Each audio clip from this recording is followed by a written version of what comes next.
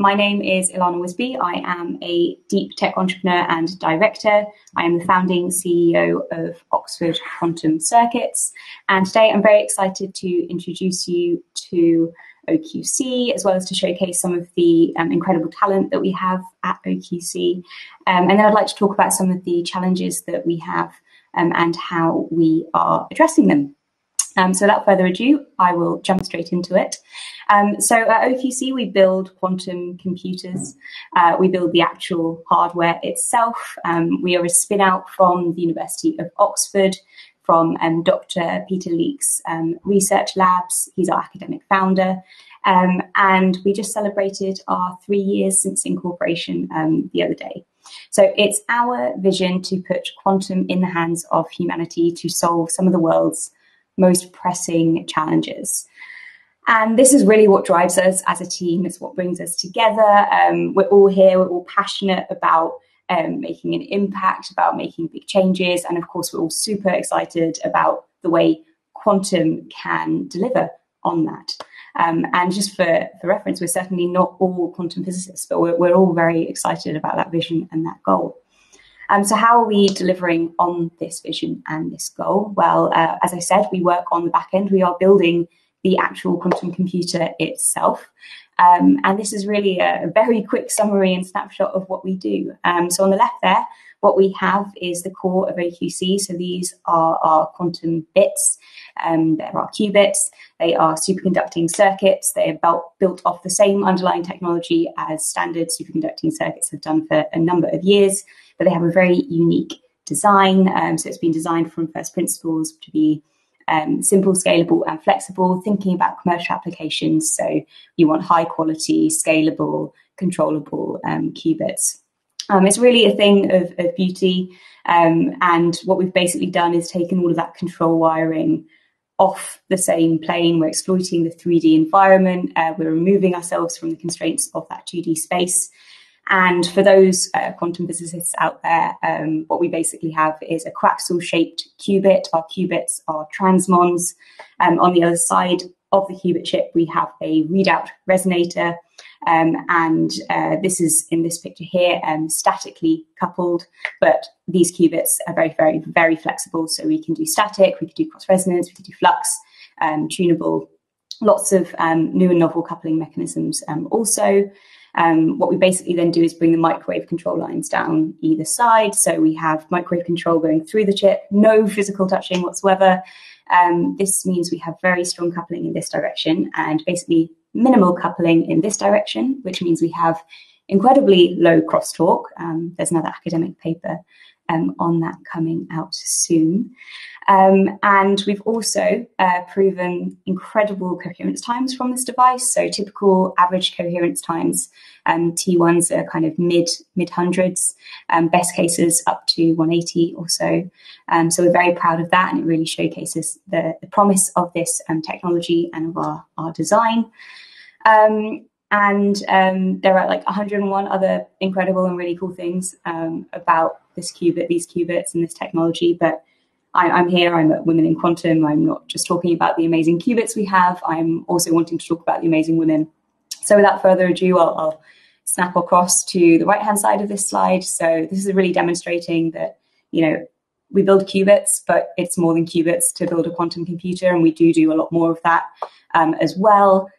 We, can build many qubits, but to make it useful, we're also automating a load of the control hardware in development. So a lot of the simulation, the tooling side of things from the software, also on the control hardware as well. We've got that kind of in-house bespoke, as well as bespoke control software that we're really proud of. All of this drives down the error within computation. So it's all very important. The list really does go on. Some of the things we are most proud of, well, we've got the UK's most advanced quantum computer, and it's the only one commercially available in the country. To date, we've been able to showcase end users and partners running their algorithms on our devices. We've done wafer scale independent fabrication with very, very good precision. We've won 3 significant Innovate UK grants into the company, which we're very proud of, and it's a huge amount of work. For me personally, I've grown this team from 0 to 15. And I'm very proud of where the company is to date. We have an incredibly exciting future ahead of us. We will be moving into our new shiny laboratory very, very soon. And that will be actually bringing the team back together post-COVID. So we're very excited about that. We will be scaling both the technology and the team. Next year, we will be launching quantum computing as a service. And towards the end of this year, we'll also be closing out our Series A. So that's really a snapshot of OQC. And what I said I'd do next, and what I'm very excited to do, is to showcase some of the incredible women that we have at OQC. And this is just a subset of them. I don't have time to talk about all of them.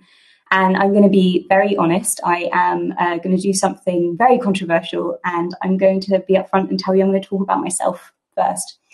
We're notoriously poor as women at talking about ourselves. Oh, we cannot see your slides. What? This is rubbish. Thank you, Anne-Claire. My sidekick in the making, who is slide 3. What am I going to do? We literally just tested this. Everybody is confused. Everybody is concerned. What can I do? I'm going to get creative. What can you see? Oh, I'll share the wonderful slides after. I'm going to try. I have... I'm sorry. I think I'm back. Hello. Okay, so that was a complete disaster, and I apologize that you couldn't see my slides, and then you couldn't see me, which made it even worse. So I now have 2 minutes and 13 seconds to tell you everything that I wanted to tell you in 15 minutes. So you've heard about all of our wonderful technology. I was then going to tell you about myself, and then I was very proud of the fact I was going to tell you about myself, but I'm not going to tell you about myself now because I want to tell you about the incredible other people that I have. So I have an incredible woman called Kesa. She is a software developer. She's never done quantum computing in her life, but she's now doing quantum computing with OQC. We will share these slides and you can read all about the wonderful Kesa after. Key messages for Kesa: if you are not in quantum computing, go into quantum computing. You can learn if you are supported, and OQC is very supportive. Next up, we have Anne-Claire. Now, Anne-Claire has been in the chat desperately trying to solve my problems for me, and she is my true super heroine. Thank you so much, Anne-Claire. She has an incredible background. Again, not quantum physics.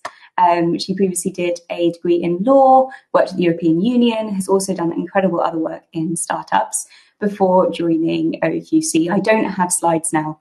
Don't worry, I've given up on the slides. I'm just trying to make the most of my minute 7 seconds left. So diversity at OQC is really, really important. It's something that's very important to me, and I think it's required for a successful company.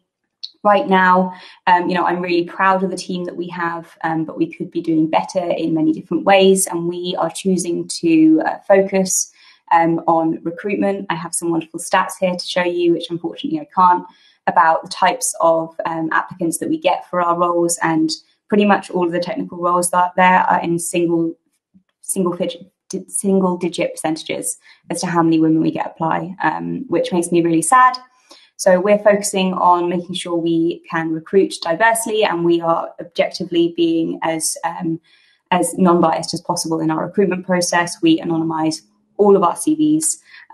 We also have undertaken and are undertaking company-wide bias training and are monitoring our impact through our stats. I'm going to plug as best I can. We have some roles live now. Please go check them out at careers.com. We have an FPGA design engineer. We have a VP of technology. We have a compiler engineer, and there will be so many additional positions coming up across the next year too. With that complete experience, I will send the slides out to you after. I'm so sorry, and thank you very much.